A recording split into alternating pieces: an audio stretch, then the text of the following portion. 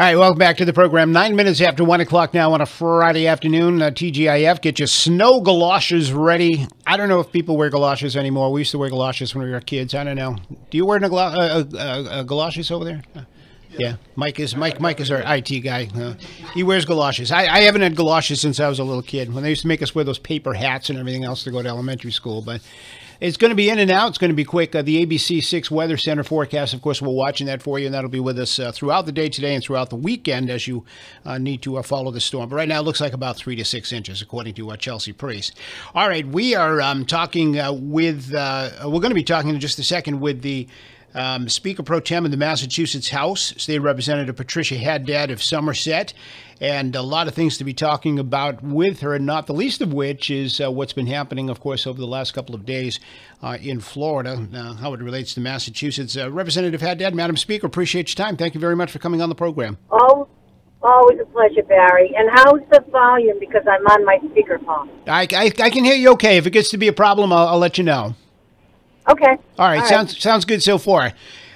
So you're on your way somewhere. We're talking a lot here today about school security, Madam Speaker, and we've, as you know, in Fall River, there was a non-credible threat against Durfee. We've had the same here in New Bedford. Dartmouth has had the same thing today, following the what's happened in Florida this week.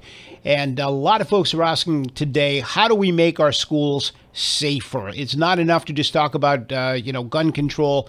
Our schools have become battlegrounds, and kids without security, teachers without security. You're a former teacher. You understand this. How do we make the schools safer? What can we do? You know, we've been talking, I think it's been 20 years we've been talking about this, because I remember all the way back to Columbine. And I was on the school committee in Somerset then, and we started locking doors, and there were all these security precautions to get in. And everybody was very worried, and, we don't want our kids feeling like they're living in a prison. But I don't know that we can make the schools any safer. But what we really have to do, I really believe we have to do, is change the way we treat people. I think we've, in the last, however many shootings, these people have had serious issues, from mental illness to being bullied. I won't be surprised if we find this young person had a bad experience in school. So I think it's more than the schools, and I know some of my colleagues who are very anti-gun will not like to hear me say this, but I think we have some very credible, strong laws in Massachusetts, but now we have to change the tone of everything. And we've done things with bullying, and, we've tried very hard around mental illness, but we've got to try harder. We've got to work harder at this. Well, we certainly know that this young man had a background. Now, we were just reading this morning, 35 visits to his house for violent issues, including fighting with his stepmother, fighting with his brother. Police were there, saw him cutting his arm with a razor blade. So various things. Never once was this kid charged. And now we're finding out the FBI just confirmed that back on January 5th, of this year, about 40 days ago, they found out that he was armed with a gun and was actually talking about killing people, and was considered by them to be a potential school shooter, and yet nothing's done. I mean, this kid was able to walk in unabated into a school and open fire on people. Right. So I don't know what the laws are in Florida, but obviously they've got an issue. They've got a problem that they need to address. And you're right. What about the FBI? I mean, geez, if they had all this information, shame on them that they didn't act on it immediately. Yeah. We're looking at a situation, though, Representative Haddad, that if we have tough gun control, which we do, But if we were to even to take all of the guns off of the planet, we've got a situation whereby people would attack the schools, maybe using car bombs or grenades or whatever. So, I mean, there's always going to be a risk. The schools, the way I view it right now, I mean, the kids and the teachers, we've heard the heroics of the teachers covering students with their bodies and protecting their students and dying in the process. Teachers shouldn't be dying. Kids shouldn't be hiding in closets waiting for, you know, police to get there. So, I mean, we know that this mentality exists in our country right now where people want to cause harm to the schools. Why not fortify our schools, spend the money and provide the security, whether it be armed guards or whatever we need to have there in order to make sure these schools are safe? And I don't disagree. The question I'm sure that will come up is who pays for this? Does it come out of a school budget?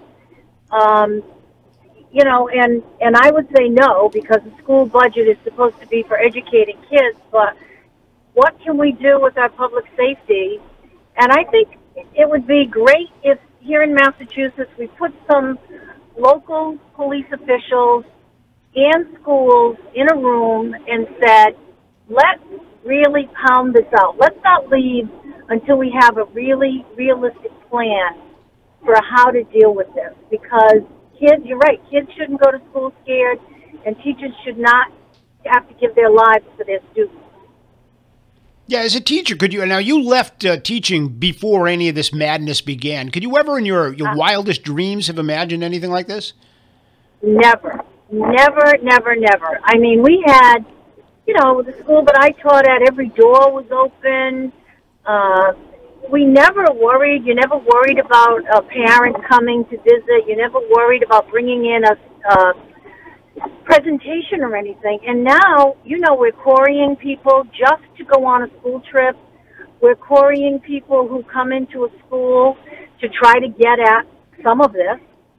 But it's so much bigger than that, and it's so sad that we actually have to think and say the word fortify and school in the same sentence.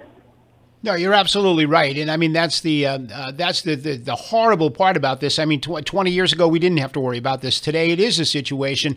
So there's no place that you can see in the budget where we can provide any kind of local communities with security money to help beef up security. I know here in New Bedford they're going to take up next week at the City Council a plan maybe to try to get some money to install panic buttons or additional security cameras or whatever. But cameras are only good if you've got somebody monitoring them, right? Right. But I mean, you know, is it that we have to have metal detectors? That would, you know, just even the visual of everybody having to go through a metal detector to get into a school, oh God, it just turns my stomach.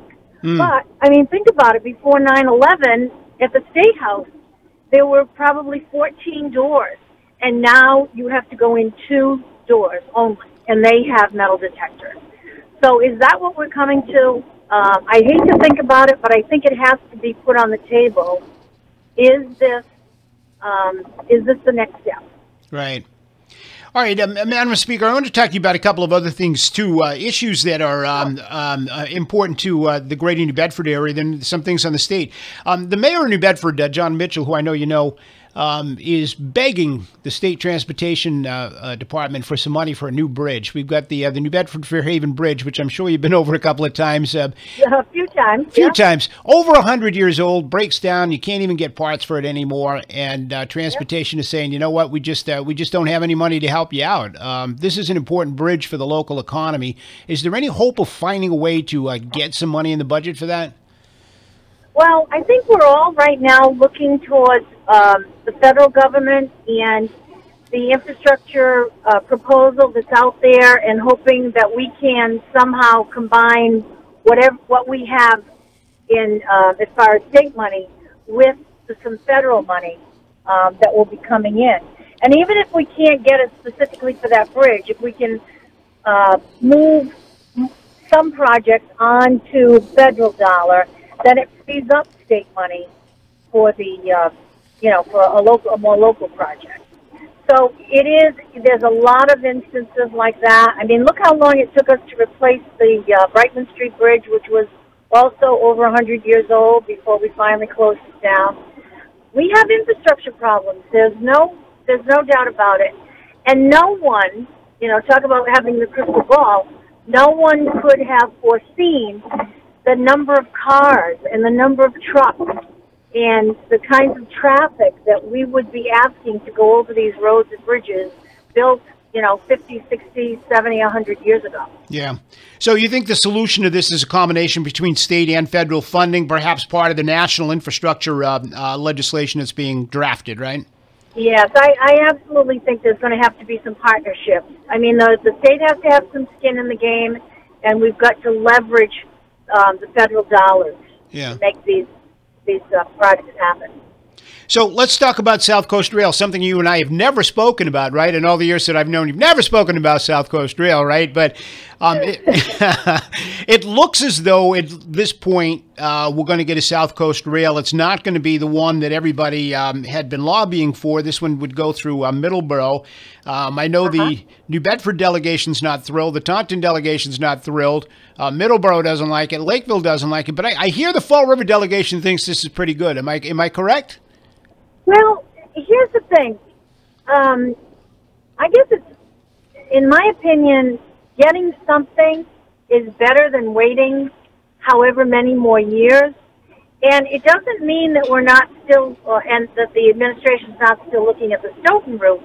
It means that there will be a light for some people to get on a train to get up to the Boston area, and vice versa, for people to come down to the Boston area.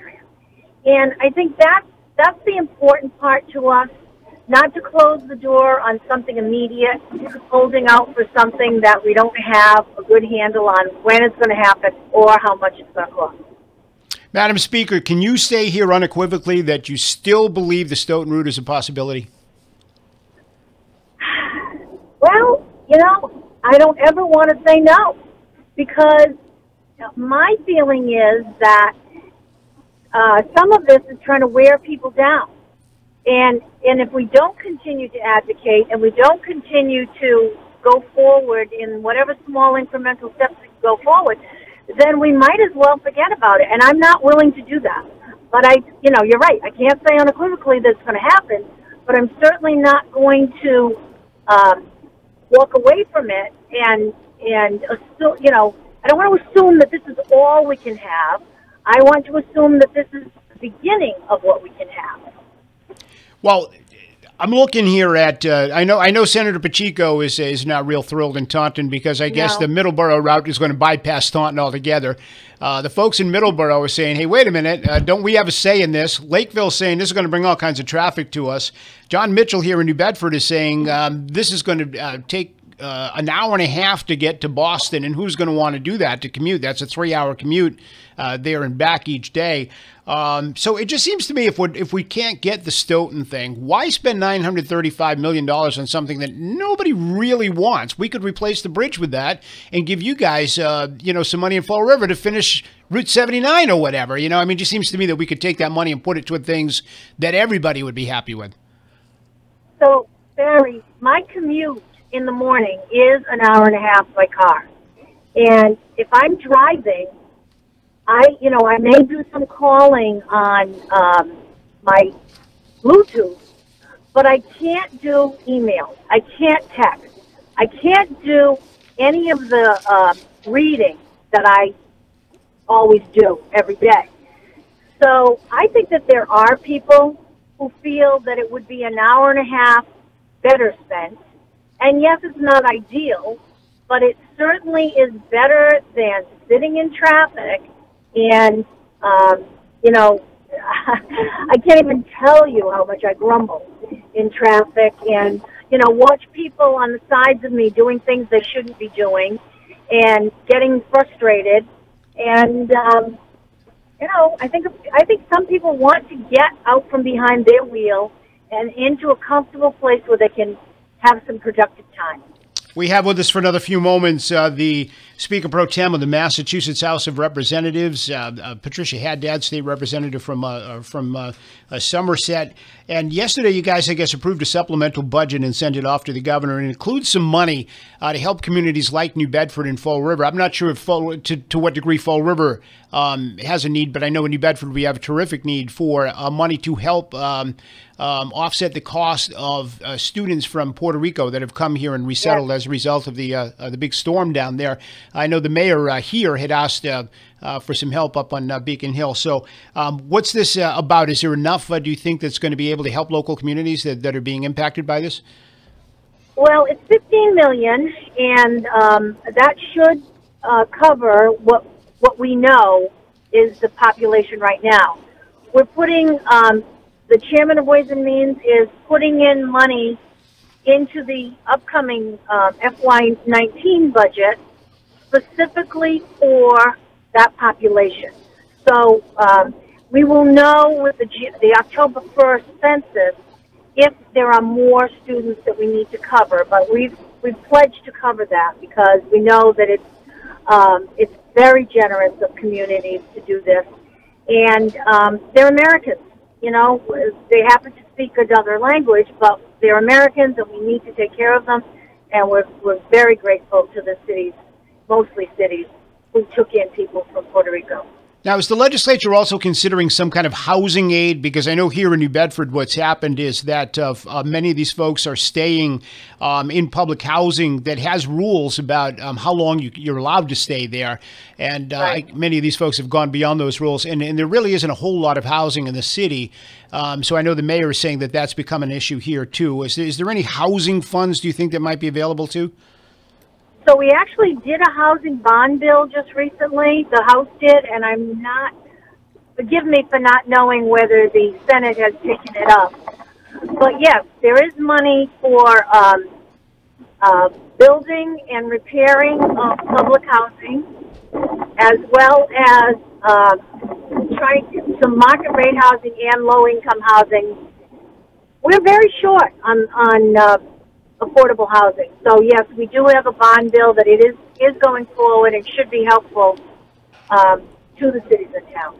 And finally, I wanted to ask you about the Cannabis Control Commission. I guess everybody up on Beacon Hill right now is pretty much saying, "Hey, let's slow down. Let's put the brakes on rolling out what exactly we're going to do with the marijuana in terms of retail, in terms of nightclubs, in terms of what is going to be available and how we're going to stage this, and whether it's going to be everything at once or whether it's going to be more of a start low and go slow, I guess was the slogan that was talked about on Beacon Hill. So 78 lawmakers have signed a letter urging the Control Commission to slow it down a little bit. Are you among those who support a slowdown? I did. I just signed it yesterday, and slow down is, I don't think I'm asking for them to slow down. I want them to get the actual purchasing from a venue correct. And I want that to get up and running because I think that's what people have been waiting for the longest. And I think that it's incumbent upon them to get going and get some shops open, because that's what people ask for. Now, once they do that, it would seem that the next phases of a cafe or whatever else people are thinking of would make more sense. We'd have a little bit of history between the medical and the recreational. I think they've just bitten off too much to get out in a manner that people can understand, feel comfortable with. And by the way, we have to have people who will invest in this. And I've been told there are lots of people ready to invest in a shop, a place where you can go in and buy your own. I'm not sure that exists for a cafe or somewhere like that we compare to a bar. So let's get the thing that people have said they want going, and then we can go on to the next thing. Representative Haddad, the Speaker Pro Tem of the Massachusetts House, always appreciate your time. Thank you very much for spending some with us today. Great to speak with you, Barry. Have a great weekend. Have a good weekend. We'll talk soon. You too. Thank you very much. Bye now. All right, a lot of ground covered there, a lot of interesting stuff. We've got some breaking news coming in right now that 13 Russian nationals and 3 Russian entities have been indicted for interfering in the U.S. election, according to the special counsel's office. And Deputy Attorney General Rod Rosenstein will be holding a news conference within minutes to formally announce those indictments. So indictments in terms of the meddling with the U.S. election. All Russians that we are being told anyway have been indicted in connection with this. Let me take a break. We'll come back, get your calls right after this. You're listening to 1420 WBSM.